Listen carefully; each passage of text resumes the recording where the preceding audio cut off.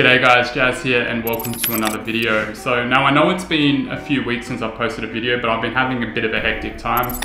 Firstly, I've moved to a new city. Secondly, I've moved into a new house. And third, I've started a new job. So all of that happening at the same time has made things, pretty full on. But I have managed to get some time to make a new video. Now, one of the things I get asked the most often is usually about the pathways of practicing medicine in Australia, particularly if you've trained and completed your medical school overseas. So Australia is a great place to practice and live overall. Firstly, we have public healthcare for our citizens. Secondly, the weather is great majority of the time. Unfortunately, at the moment, there's been a lot of flooding on the East Coast, which has been quite sad, but generally it's nice and sunny. And thirdly, I have to say the work conditions for doctors in the country is quite good relative to a lot of other first world countries. So firstly, the AMC, or the Australian Medical Council, they are the gatekeepers into the profession for all overseas trained graduates. So the AMC has created various pathways for international medical graduates to undertake and to ensure that the level of their medical education and training from whichever country they come from meets the standard of general registration in Australia with the medical board. Now, there are three categories that have been created. The first one is the standard pathway. Number two is the competent authority pathway. And number three is the specialist pathway. Now, I'll go through into all of these three pathways in a second, but firstly, regardless of whatever pathway you're going to go down, the first thing you need to do is get your medical degree verified. Go to the AMC website. I'll provide the link in the section down below. But they have a database or a list of essentially all medical schools which they feel, or the Australian Medical Council feels, are at appropriate level in order to practice medicine in Australia. So check the website, go under your country, wherever you're watching this from, and then check in the list and ensure that your medical school is on that list. Once that's all good, then what you have to do is get your diploma verified. Now, the AMC, amongst a bunch of other organisations around the world, use a company or a platform called EPIC, which is run by the Educational Commission for Foreign Medical Graduates, and that's based out of the United States. So what they'll do is they'll verify your diploma with the university that provided it to you, essentially by calling them up, sending them some paperwork, and then once that's all validated and the university says yes, this person was a student here, then they'll sign it off, and then essentially it'll go back to EPIC.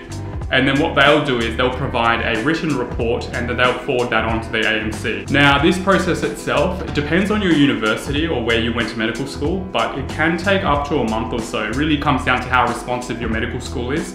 Now, I underwent this process just to get my medical degree verified when I applied for my GMC registration for the UK, and that took about a month, and I think that was probably pretty quick. I have heard a few friends that it's taken quite a while longer. So get onto it as soon as possible just to get that ticked off. Okay, so once that's all sorted, what you need to do is work out what category do you fall into out of the three that I mentioned before. So the majority of candidates will fall into category 1, which is the standard pathway. Now, the steps for this process, like I said just before, you get your medical degree verified. Then after that, you need to complete the AMC CAT MCQ examination, which is a 3.5-hour computer-based multiple choice examination, which focuses on essential medical knowledge involving understanding disease processes, clinical examination and diagnosis, investigations, therapy and management. So then once you've completed that and passed that examination, you're eligible to sit the clinical examination. Now, this clinical examination comprises of 16 assessed stations and there are 4 rest stations.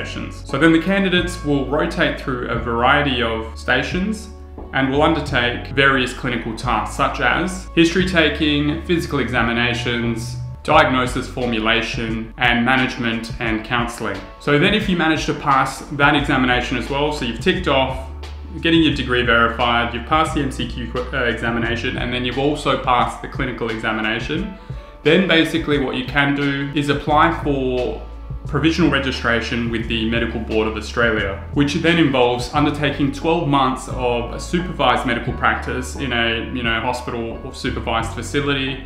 And then once you complete that and you pass all the assessments during that year, which are the same as what every other junior doctor will undertake, but like as interns do, And then once that's all signed up, you'll be eligible to get your general registration. Now, the second category is the competent authority pathway. Now, this pathway is for international medical graduates who could be specialists or non-specialists from overseas and are seeking, general or non-specialist registration with the Medical Board of Australia. Now, how this pathway works, essentially the Medical Board of Australia has approved a number of international authorities as competent to assess applied medical knowledge and basic clinical skills. Now, I'll run through a quick list of the approved authorities. So number one is the GMC, or the General Medical Council in the United Kingdom. Next one is the Medical Council of Canada. Next one is the United States, or the USMLE. Then we have the Medical Council of New Zealand, Medical Council of Ireland, and then the last one's also the National Board of Osteopathic Medical Examiners, which is also based in the United States. Now, candidates who have a medical degree that's been recognised by the Australian Medical Council from that list that I was mentioning before, and are also registered with any of the bodies that I just mentioned or in the list on the screen, are eligible to apply for provisional registration or supervised registration without having to sit any of the actual AMC exams. So then if you're approved through that pathway, then you complete 12 months of provisional or supervised registration and practice,